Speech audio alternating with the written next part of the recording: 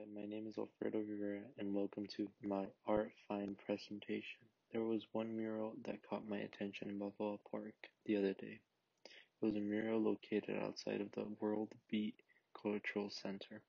I've always passed by this mural, but never gave it a detailed look until this project gave me the chance to.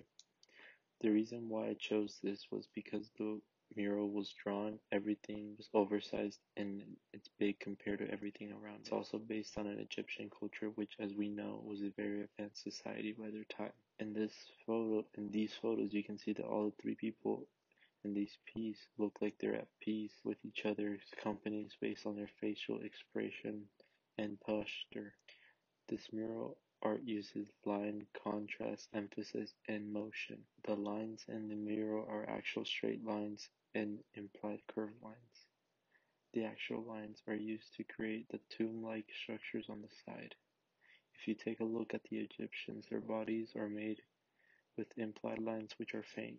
Light is a very important visual toolbox in this mural. It is important because of the spectrum. The mural is very dark with various gray and black tones with no light. The darkness creates depth and space behind all three of them.